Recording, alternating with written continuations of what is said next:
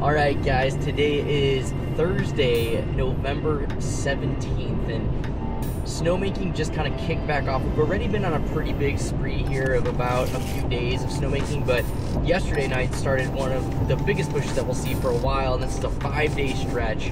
We're making our way over to Welch Village because I just heard that the new TA guns that they purchased, the 10 towers, are going in right now, and the TechnoAlpin rep, PJ, is going to be on site. So we'll talk with him over there and check in to see what kind of progress they're making on installing these guns and see what kind of snowmaking is going on.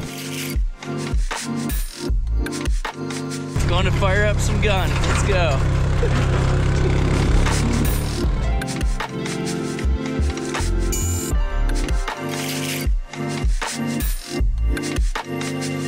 All right, so here with PJ. Midwest and Southeast sales rep for TechnoAlpin snowmaking equipment. So if you're looking for a yellow gun in the Midwest, this is the guy to hit up. Obviously we installed a couple of guns, fired them up, kind of testing them out. But I kind of want to just dial it back because a lot of people don't even understand how snowmaking even works. How does this work? So the process of snowmaking is there's nothing magic to it. It's just forcing the process of what Mother Nature does. We're putting high pressure water and high pressure air, and we're mixing them together really quickly and forcing that water molecule to what we call nucleate. And so it grabs the little nucleus in the water, and the cold air, the cold water, they make a snowflake. Push it through the snow gun and it's out on the hill. It's a pretty simple process, but it takes a little bit of machinery to force that process. So where's this air coming from? Do you guys have an onboard compressor? How does that work? Yep, so not all snow guns have an onboard air compressor. These ones do. This is the new TT10. Most snow guns you see in the Midwest typically have an onboard air compressor. Some hills will push the air up the hill as well and have air going to the gun.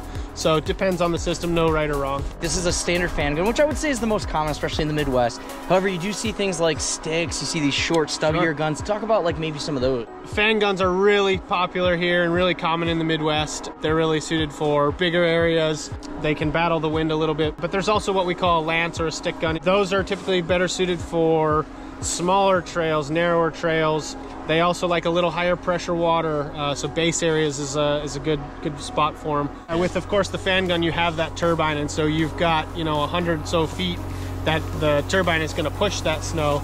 So when you have a lance, it just falls out of the nozzle essentially. So it's depends on what the hill looks like or what the run looks like. Without the snowmaking, those new lifts are kind of useless, and so are the new snowcats, and so it's not a super sexy thing to talk about. But there is no skiing in the Midwest without it. Quite frankly, there's one really, I think, only ski area that operates without it. It's a very key part of what ski areas need to operate. And so when you see places like Welch Village here investing, it only adds a huge amount of value to the skier experience here. It means they're getting open quicker, they're having better terrain while they're open, the snow is a better quality. It's a very, very important part of Midwest ski culture. It's one thing to obviously have the equipment, but then you have to have people to still go out there, man those guns. They're kind of forgotten heroes at the ski areas. These guys work at night, cold temperatures, icy slopes. It's a very thankless job, and you don't see them. And so if you do see a snowmaker out there, make sure you give them at least a thumbs up while you're on the chairlift. PJ, so much fun today, dude. I'm hoping that you guys all learned a little bit about snowmaking and the people that make it happen. But until next time, guys, I hope all of you have a great week. Pray for that snow or cold temperatures, and I'll see you guys out there.